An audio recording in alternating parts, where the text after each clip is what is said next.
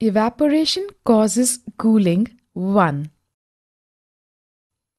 We are already familiar with the process of evaporation and the factors affecting it.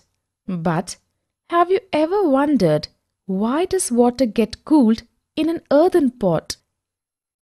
Or why do we feel relief under a fan when we perspire? Also, can you tell why do trees acquire more water to live during summer? Another important question is, why does the air passing through a desert cooler become cooler? The answer to all these questions is due to evaporation.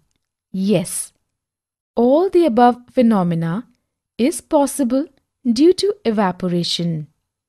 We know that during evaporation, all intermolecules do not have the same amount of energy.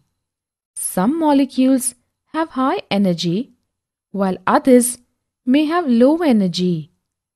The intermolecules keep changing their energies due to molecular collisions. Due to this, some molecules may acquire sufficient energy to escape from the free surface of the liquid. You can also see when we perspire on a hot day, when our sweat evaporates, it absorbs the required heat from our body and we feel cool.